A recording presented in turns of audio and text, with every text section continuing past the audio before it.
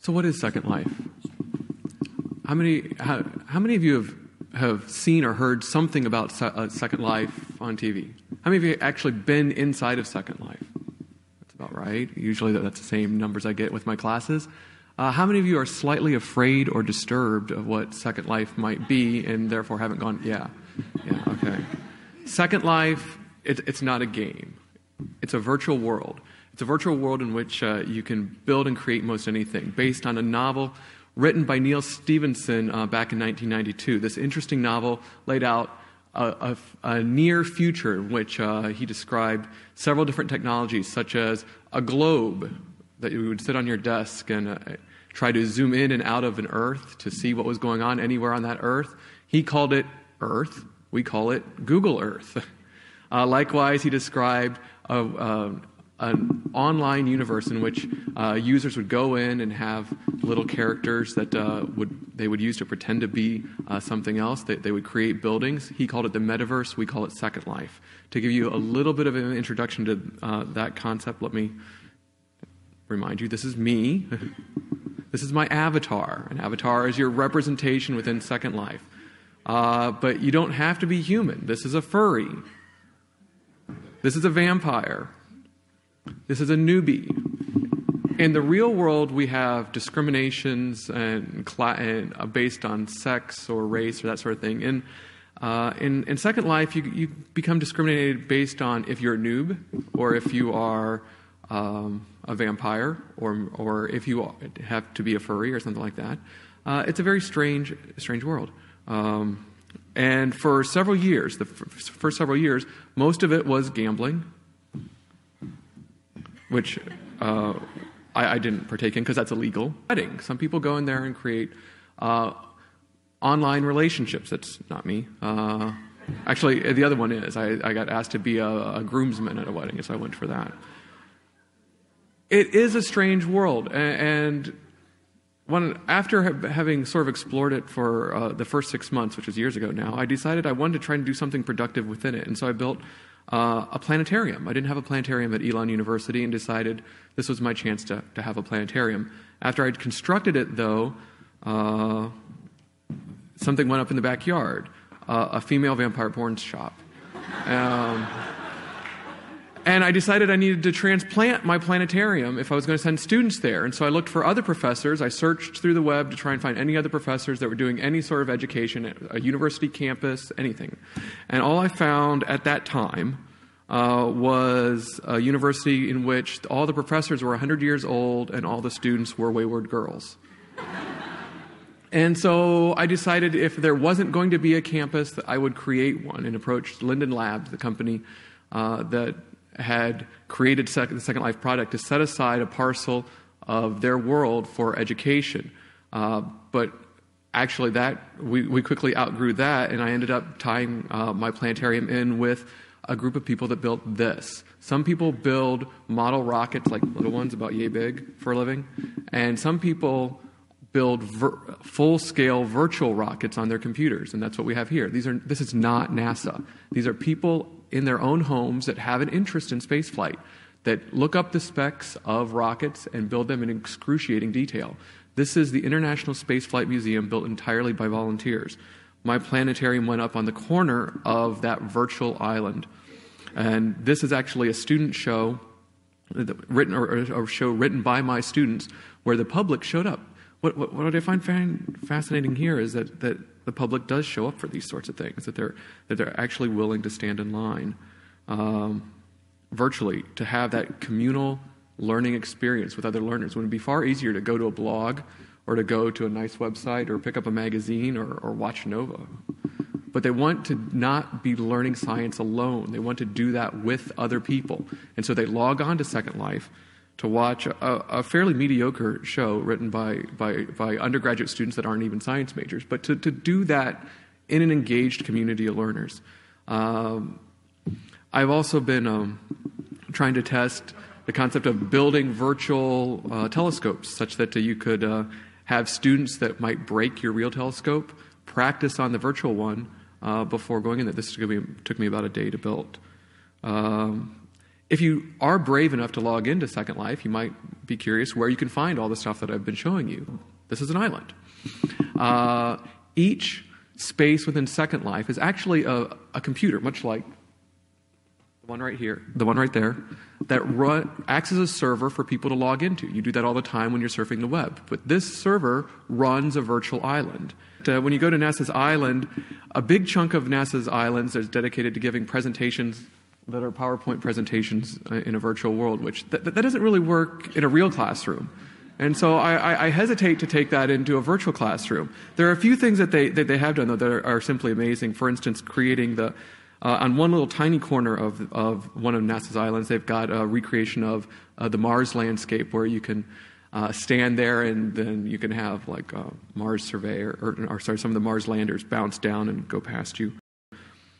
On my own Elon Island, I constructed a virtual recreation of the Apollo 11 landing site with full detail, including the American flag, a full-scale model of the LEM, all the science instruments, the map of all the craters. You can walk around. You can put on boots and leave little moon prints behind you as you walk around. It's fascinating. And honestly, until I finished building it, I didn't realize how little space Neil Armstrong and Buzz Aldrin had explored when they first got out of the LEM. That the subsequent missions explored a huge space, but they just basically got out of the van, walked around a little bit, got back in, and came home. And Second Life does a really good job of giving you that sense of place.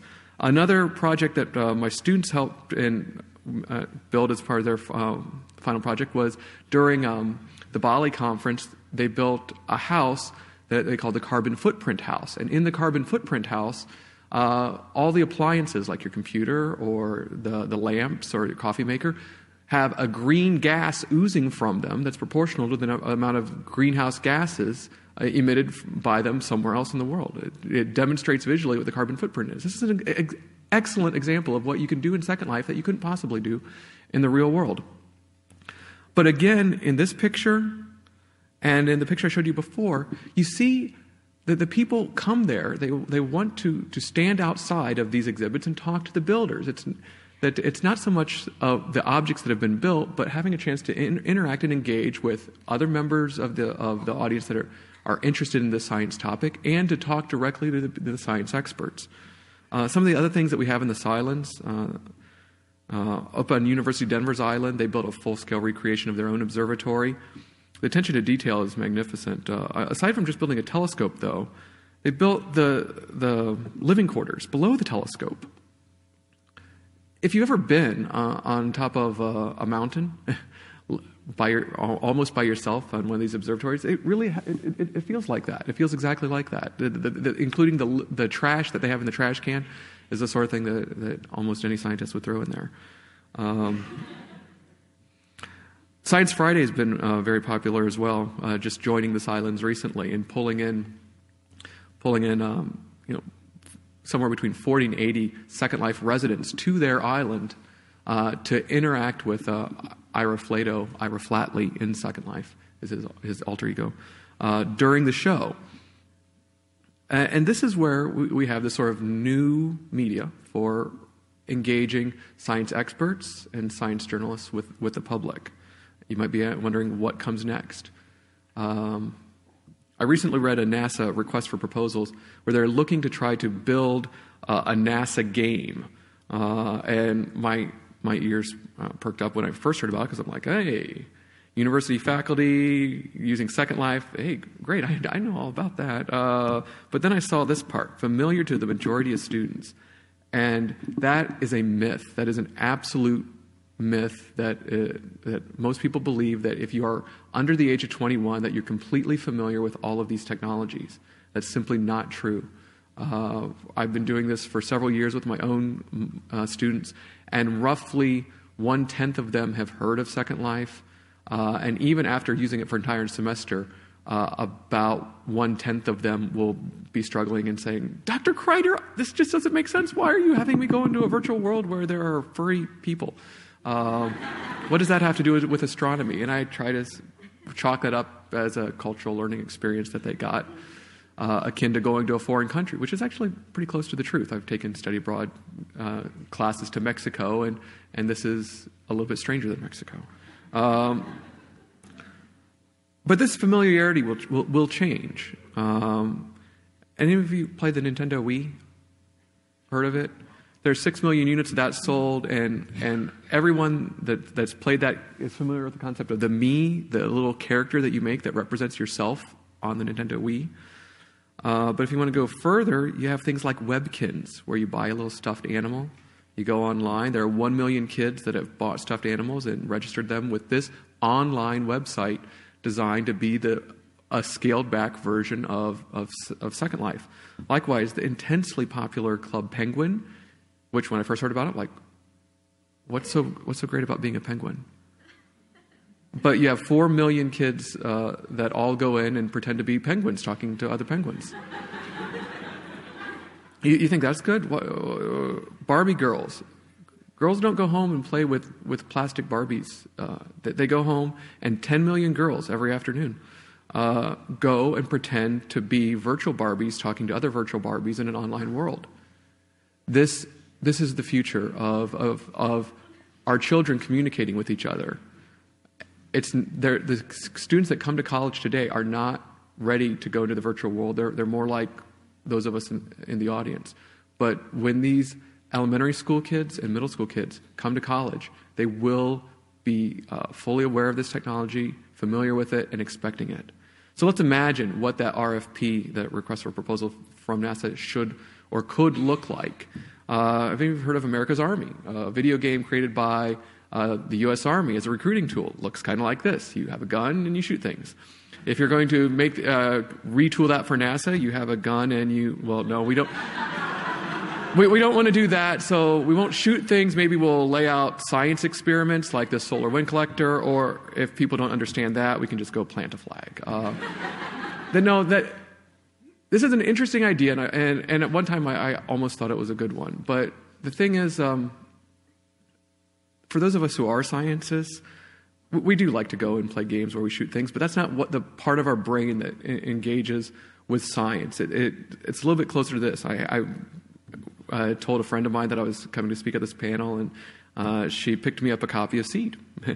And on the back cover was this, a Second Life Island, which is one that I actually laid out for NASA about 2 years ago when NASA came into Second Life and came to our museum and said, you guys are the experts on setting up science education things. What should we do? And I said, well, you want to set up something that kind of looks like the moon, but that people can build things. So they can build their own things. So in Second Life, we call that a sandbox. And they did. And the things that you see in this picture weren't built by NASA or paid for by NASA. NASA paid for the little plot of land and set up the thing that looked like a barren moonscape. But people that are interested in NASA would then come to that spot and build their own rockets and launch their own rockets and read about the blueprints of what might be the future of science and then build it there. This is the equivalent of Legos or erector sets for the future. When I think the best example of it I can show you is this, which really doesn't look like much. But what we're looking at here is a simulation of my simulation. That I built a recreation of the Apollo 11 landing site in full detail. And a kid that I know only as Joey broke into Second Life, although it's illegal for anyone under 18 to be on the main grid of Second Life. He snuck in, not because he wanted to see vampire porn shops or anything like that, but he wanted to interact with real scientists and engineers and to build things on his own. And what we're looking at is he built his own little version of an American flag and his own little version of a telescope and his lantern. None of it quite looked right, but he was learning how to write the computer code, and he was learning how to do the building and the dimensions and the unit conversions that we would want any of our students doing in this sort of way. It's not a matter of build it and they will come, but give them the tools to build it and they will. And that is really the future of our virtual world education. In real life, I'm Anthony Kreider. In Second Life, I'm Chaka Marula. If you happen to be in the neighborhood, give me a ring. Thank you.